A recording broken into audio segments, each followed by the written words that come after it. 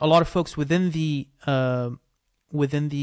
industry, we see that kind of the dichotomy today between those who would like, closed source models and kind of foundation models that are centralized within certain actors to be essentially the de facto only available large language models that you see today. And you have others, such as Andrew Ng, Yann LeCun, that are discussing the need to accelerate open source AI and the development of AI.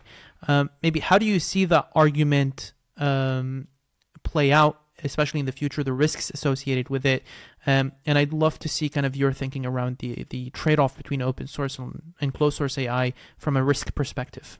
Well, there's risks and then there's agendas. And, I've worked in big tech, and I've even, been sort of a lobbyist, I guess, for some part of my life. So I understand how the temptation to frame your argument in terms of I'm trying to save humanity, that's a very big appeal to that argument, whether you are inside, I was working as a regulator as well. People come to you from private sector seemingly wanting to save the world. It's very compelling.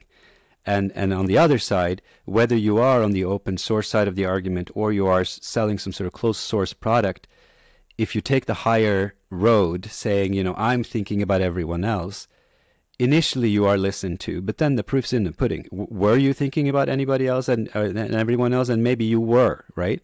And maybe these people are just picking this time. But what I'm saying, though, is you don't get to scream and cry wolf many times. At least one actor that has cried wolf, now you used your card.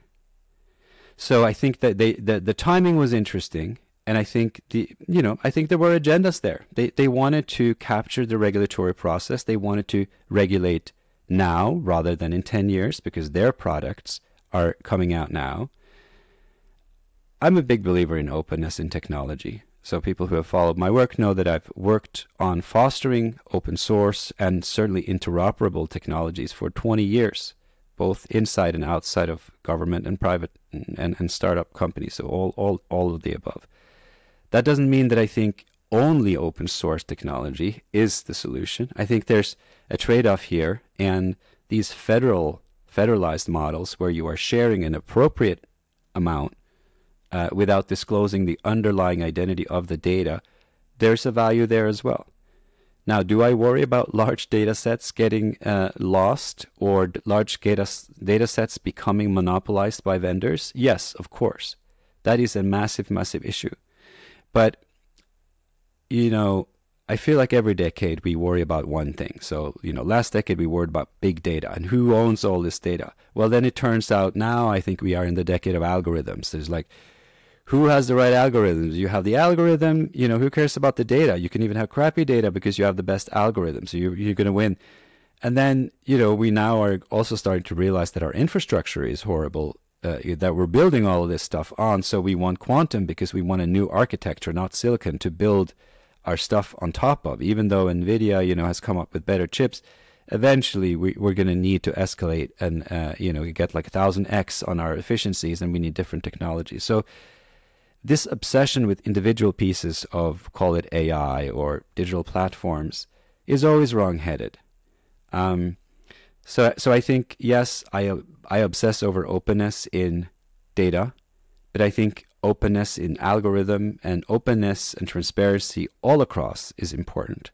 And this is in fact how we created our legal system, right, to protect IPRs. We said patents and stuff, they all need to be open. Everybody needs to understand. That doesn't mean, in terms of patents, when those were valuable, which is a long time ago, and mostly in the non-digital space, they were useful because people could see what was happening. They obviously still have to pay the patent owner. Now, in the digital sphere, it works very differently. Patents are not so useful at all. But that doesn't mean that you can't claim ownership and get benefits from having developed technologies. So I think we need to rethink how all these things work. They're not going to work in one way for 30 years. We have to be adaptive. We have to allow different licensing models for technology. We have to be aware that if we adopt viral licensing, all across the world, that does tamper with relationships between technologies that we may not be prepared to do.